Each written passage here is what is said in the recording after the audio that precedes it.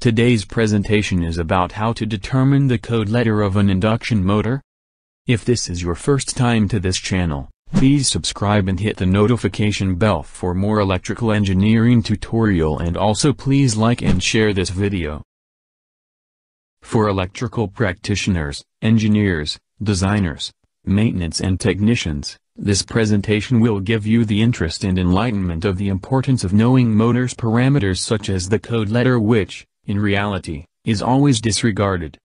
So, what is code letter of an induction motor? What is its significance? Where to use it? And why we need to know it? In this example, the code letter is given in the nameplate of a 1 horsepower induction motor. The code letter of this motor is letter K. So what does this mean? A letter code defines the locked rotor on a per HP basis. Codes are defined by a series of letters from A to V generally. The farther the code letter from A, the higher the inrush current per horsepower. A replacement motor with a higher code may require different upstream electrical equipment, such as motor starters. Now, what if you have a project that require proper sizing of motor controller and protection, and in such case, the delivered motor do not have the code letter indicated in the nameplate? You badly need it, but how will you determine the data? So, how to determine the code letter of an induction motor? Here's a very useful formula. Locked rotor kV per horsepower equals kV Inrush divided by HP, where kV Inrush is the motor inrush kV and HP is the motor nameplate horsepower rating. Another useful formula for the calculation and determination of the motor code letter is as follows. Inrush kV is equals to the square root of 3 multiplied by the line-to-line voltage multiplied by the inrush current. The value of the inrush current is found in the manufacturer's test sheet. Now, let's go with a sample calculation. With the given data we will determine the code letter of the given motor. 1500 kilowatts and 2010 horsepower are the motor nameplate power rating. Inrush current of 1031 amperes is obtained from manufacturer's test sheet.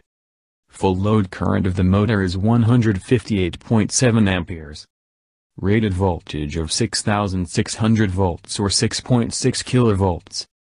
So, what is the code letter of this MV motor?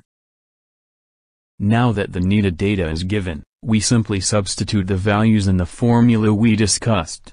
Applying the formula for calculating the motor inrush kVA, that is square root of 3 multiplied by the line-to-line voltage of 6600 volts multiplied by the inrush current value of 1031 amperes will yield to 11,785,567.2 via Oregon 11785.57 kVA.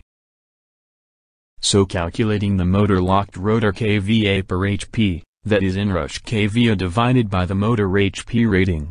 Then 11,785.57 kVA divided by 2010 horsepower will yield to 5.8636 or 5.9.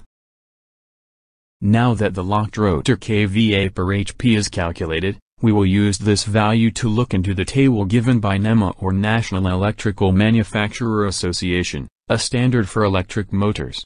In the table, you will notice that the locked rotor kVA per horsepower has minimum and maximum values with corresponding code letter. These values determine the minimum and maximum values of inrush current by multiplying these values to the full load current of the motor. In this example, the value of 5.9 is between the minimum and maximum values of 5.6 to 6.3 that corresponds to NEMA code letter G. So, the code letter of the given MV motor is letter G. Thank you for watching. There are 3 types of people in this world. Those who make things happen. Those who watch things happen. And those who wonder what happened. If you want this presentation, please subscribe, like and share this video.